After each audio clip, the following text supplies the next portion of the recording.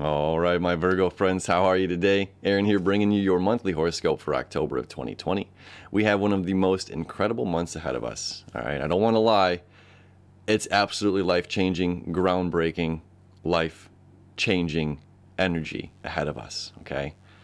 And there's so much going on.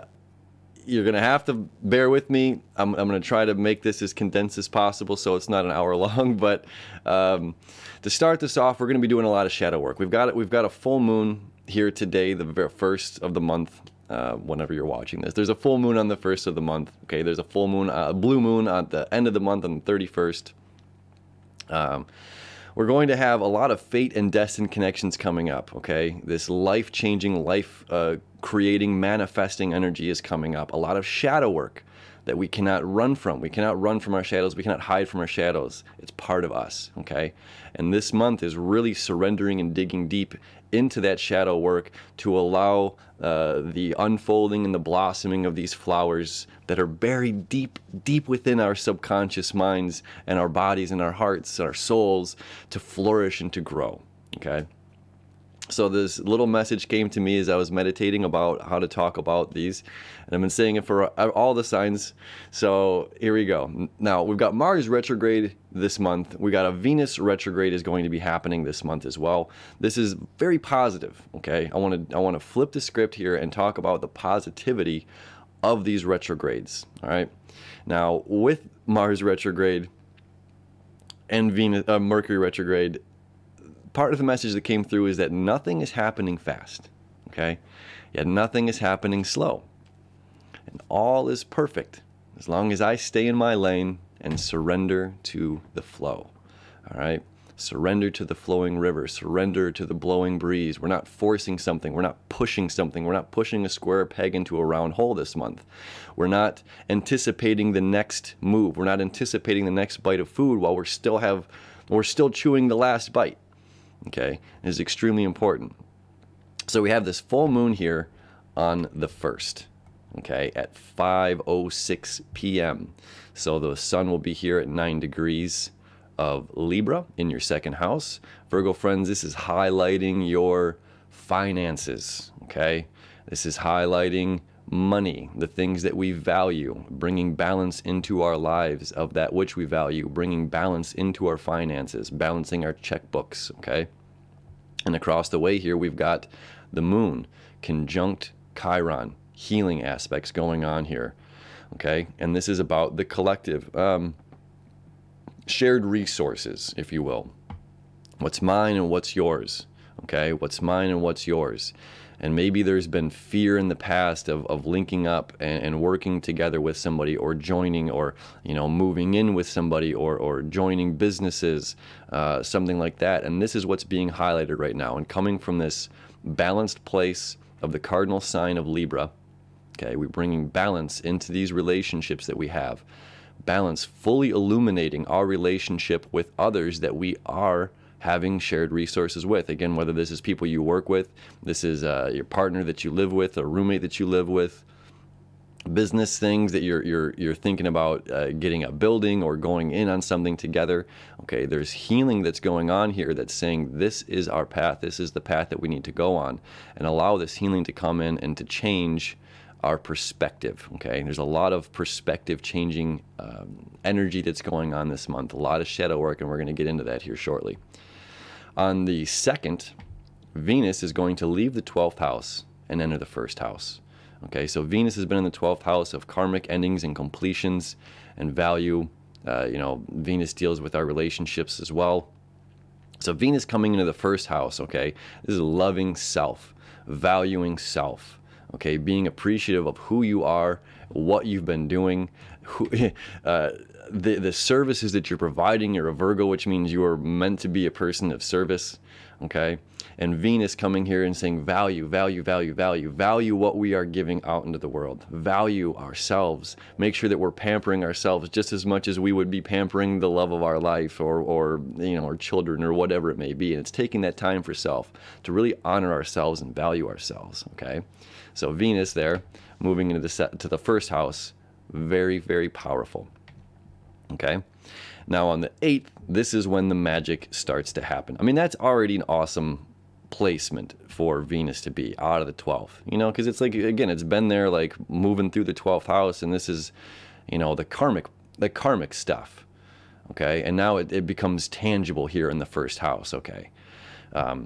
So on the 8th, we've got, this is the life-changing stuff, okay? Saturn in the 5th house. This is about our creative self-expression, all this down here, and being the boss of our lives, being the boss, taking authority, transforming our lives, adding abundance into our lives, okay? Slowly but surely expanding and transforming these two together. And Saturn is saying, let's make it real, okay? This is you. This is your personality. Let it shine. Allow this transformative energy to come through your personality, and allow it to help transform others, okay? Your place of service. So Saturn here is going to start to septile Neptune for the 3rd and final time for hundreds of years. Hundreds of years. Hundreds of years. Okay?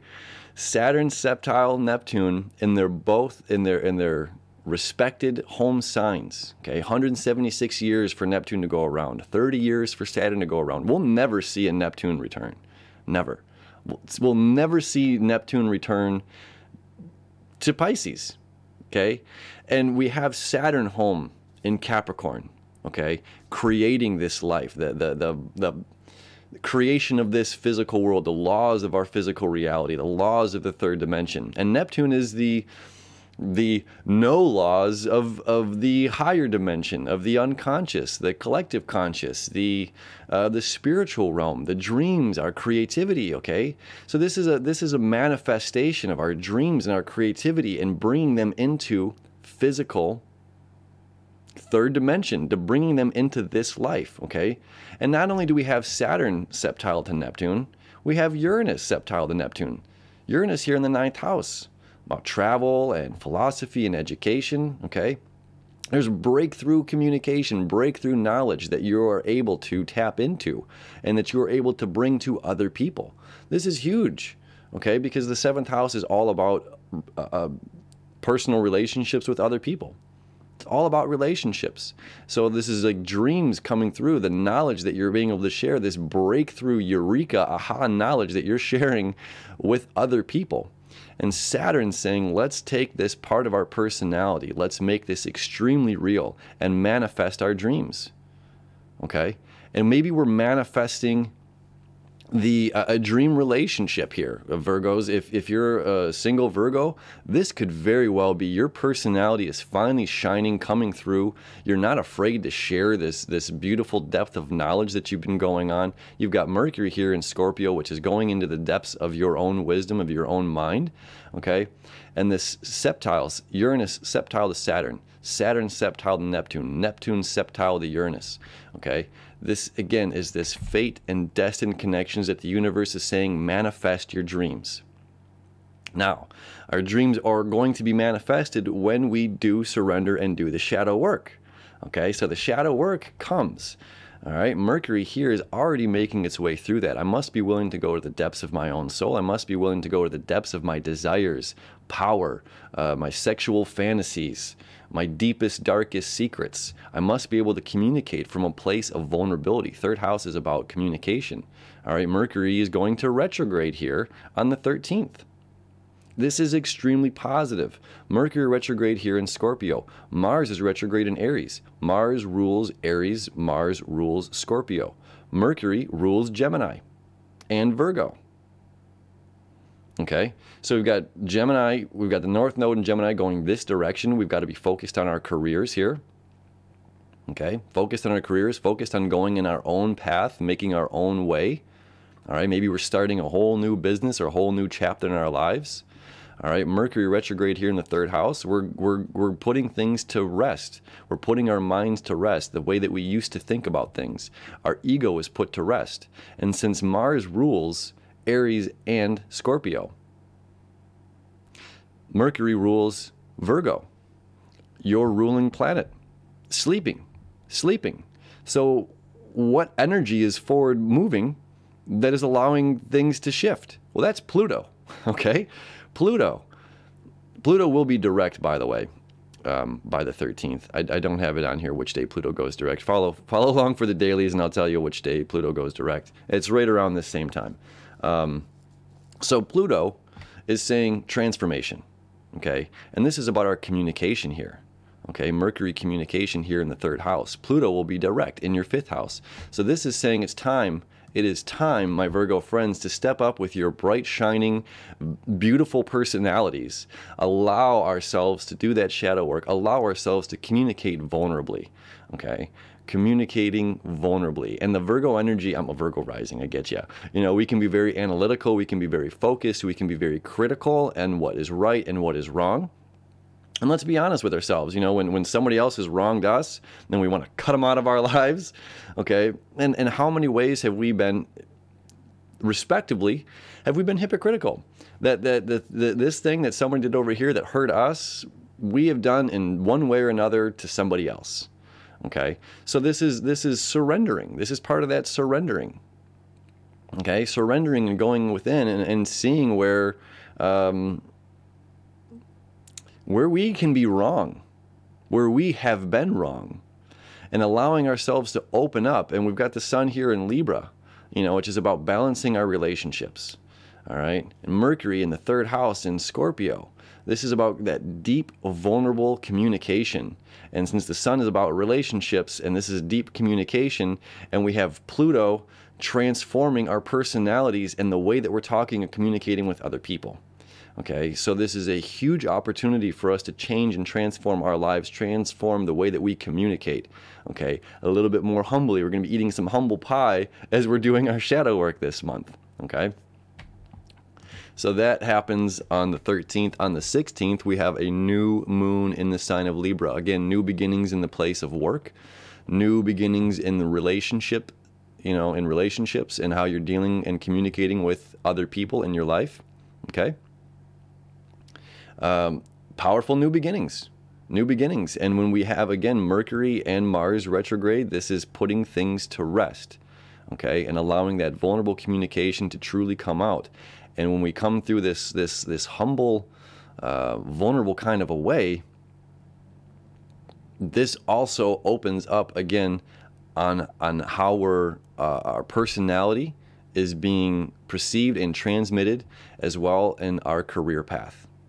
Okay, you see how that's tying in there? So the North Node moving through the career, North Node saying go in this direction, North Node saying we must seek our own path, this new beginning here in balancing our communication, balancing being vulnerable in communication, and bringing finances and money and stability, stable relationships coming into our lives during this new moon time. Okay, whether that's partnerships or relationships. If you're already in a committed relationship, then that means it's going to be stronger, and you're going to be able to communicate and open up with your partner and talk about these very beautiful things, as well as new money coming in, new opportunities for work, and the way that you're making money is coming in. Okay, really powerful.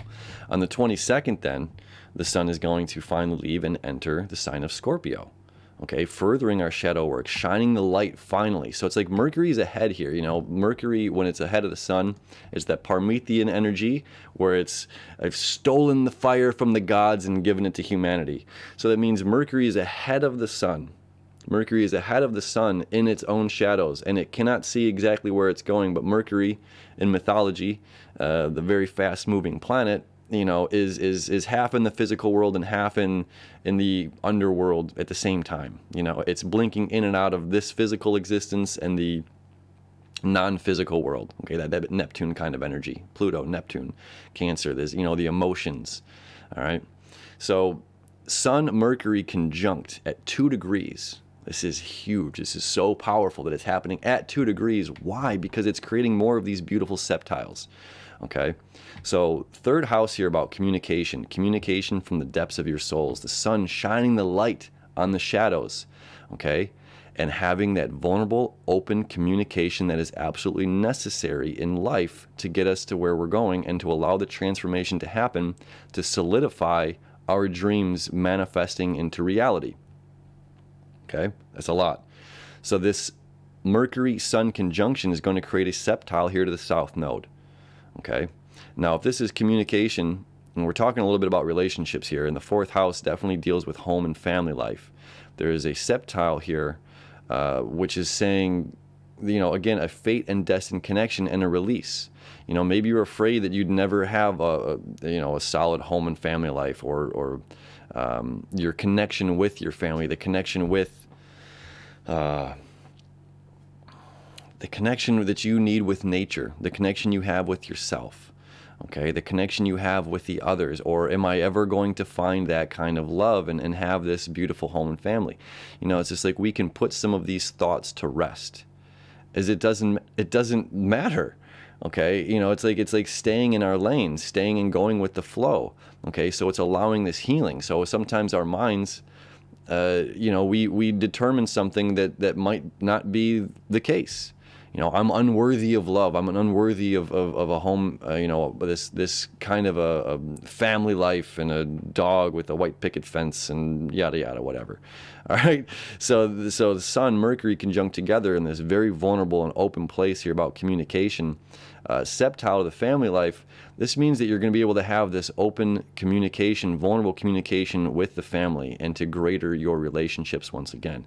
As well, the Sun, Mercury, that are septile to the South Node, about releasing and letting go, will both be creating septiles over here to Chiron. Chiron, again, is the wounded healer. Okay, this is about shared resources. So this is highlighting what's happening here on the 1st. All right, so on the 22nd, it is re-highlighting what happened here on the full moon. Okay, so Chiron is saying heal these wounds, heal this idea that I'm not good enough to start this career with somebody else, or I'm not good enough to start this and join forces with other people to create something greater than self. Okay, so there's an interesting, you know, aspects of relationship that are going on, although Neptune is the only one that's in the real partnership relationship house. But you have so much here in the 5th house, which does deal with romance. Okay, this breakthroughs, this solidifying your own romantic self, and the transformative and abundant, expansive energy that all 3 of these planets are bringing with romance into your lives and through your personality, again, highlights that this is a great opportunity, again, whether you're in a relationship or not, to have these dream relationships really begin to manifest. And the seeds that are planted in October will begin to manifest as well in November. Okay, that connection is going to be happening all the way through November 23rd. All right, so the 25th is this Sun-Mercury conjunction. Now, on the 27th, Mercury is going to retrograde back into Libra. Okay, rebalancing our communication and refocusing here on money and finances. At the same time, well, same day anyway, Venus is going to also enter the sign of Libra. Okay, so we're going to have Libra and Venus and Mercury both in the 2nd house, dealing with finances, dealing with security, dealing with the valuing of your personal possessions and things. Okay, as well as balancing, you know, nonetheless, Libra is always about balancing relationships and bringing balance to our lives. Okay, so Mercury is bringing balanced communication into our lives, and Venus is bringing balance of what we value into our lives. And this isn't about blowing our money. You know, this is an opportunity here as well to save some money. We could be having a lot of money coming into us with the Sun right now in the sign of Libra when Venus enters on the 27th and Mercury enters on the 27th. Again, with Mercury retrograde, we have this vulnerable way to come about it, to come about our work, to come about how we're looking at our finances. And this is a great opportunity to save money and prepare for the future. Okay, so lastly, on the 31st, the Sun is going to be here in Scorpio. Okay, and the Moon will be here conjunct Uranus in Taurus. All right, so this is 3rd house. This is about communication. Once again, deep, vulnerable, open communication, shining the light on these shadows. Okay, and this full illumination in the 9th house, this is about this collective knowledge, this collective wisdom. And with breakthrough planet of Uranus being in conjunction and opposition, once again, this is that butter melting. This what was solid is just melting. We have this solid idea of something, Taurus, this very solid foundation of something, and it's just crumbling apart in a very positive way. Okay, so this is third house, communication, again, vulnerable communication. And in the ninth house, this is a collective communication, collective knowledge. Okay, personal knowledge to collective knowledge. And we're doing all of this shadow work this month down here in the third house is very powerful. Okay, to allow that breakthrough to happen up top. So this is again like furthering that what somebody else says about me doesn't matter. It's about me doing me and me following, me staying in my lane and surrendering to the flow. And what other people's opinions or other people's thoughts, or if they have, you should be doing this, or you should be doing this, or you should be going on this path because that, and it's just like, it doesn't matter. We create our own breakthroughs. We create our own destiny. We create our own lives. And speaking of destiny, of course, the moon conjunct Uranus is going to create that fate and destiny connection to Saturn in your fifth house. All about your personality, all about you shining your light, your creative expression, your creativity, okay? And romance, all right? So there's a huge opportunity this month for beautiful romance, for beautiful shadow work, for amazing, deep, vulnerable conversations to happen, to allow breakthroughs into our lives that resolve issues that have been going on for weeks, months, potentially years, okay?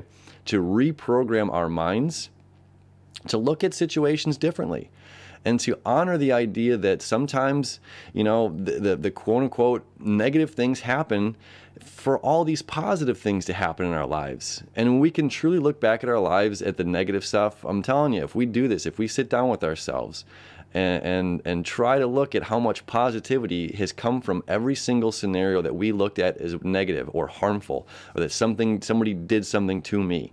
We can flip the entire script, and nothing happened to you. Nothing happened against you. This is the universe happened for you. Put you in this direction. Or this door closed when it needed to close to put you into this direction so that you could find the window. Or you could find this back door, and this back door led to nature, and this nature led back to yourself. Okay? Huge month of growth, spiritual growth, depth, okay? Shine the light on the shadows, and we must be willing to sit with ourselves and not push, not force anything, but to sit with ourselves and endure this shadow period, because this is the manifestation that we've been waiting for a long time. Okay? Now, we've been waiting for it for a long time, but nothing is moving fast, but nothing is moving slow. All is perfect as long as I stay in my lane and surrender to the flow. My friends, if you have any questions, you want to reach out, if you want a personal reading from me, my email is below in the descriptions. Feel free to reach out. I'd be happy to shed some light on whatever is going on in your lives, in our lives here. This is a magic, fate, and destined month ahead of us. And if we're doing this shadow work, if we're sitting with ourselves and not forcing and allowing the river to flow and flowing with the river, beauty, true beauty and life-changing. We're going to get to this, the white water rapids are going to turn into this beautiful open, bay, and all of a sudden we've manifested, we've manifested everything that we wanted into our lives, and we have the capability of doing that this month. All right, so have a beautiful month of October, and we'll see you. Follow along the dailies. I'm going to talk about more, the Mars squaring everything, the Sun squaring everything, and some more of the aspects that I didn't get into today. All right, have a beautiful day, and we'll see you tomorrow.